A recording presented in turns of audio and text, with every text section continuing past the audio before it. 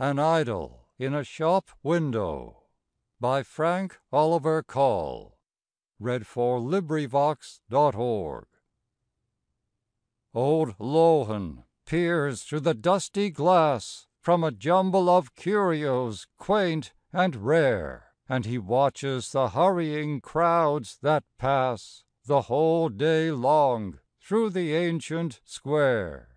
Wrapped in his robe of gold and jade, here by the window he patiently waits for the sound that the gongs and the conches made in the days of old at the temple gates. He heaves no sighs and he sheds no tears, for his heart is bronze, and he does not know that his temple has been for 1,000 years but a mound of dust where the bamboos grow.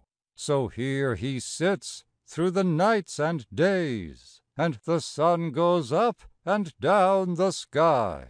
But he often looks with a wistful gaze at the crowds that always pass him by, and his eyes half closed in a mystic dream of his poppy land of long ago turn back to the shores of the sacred stream and the kneeling throng he used to know.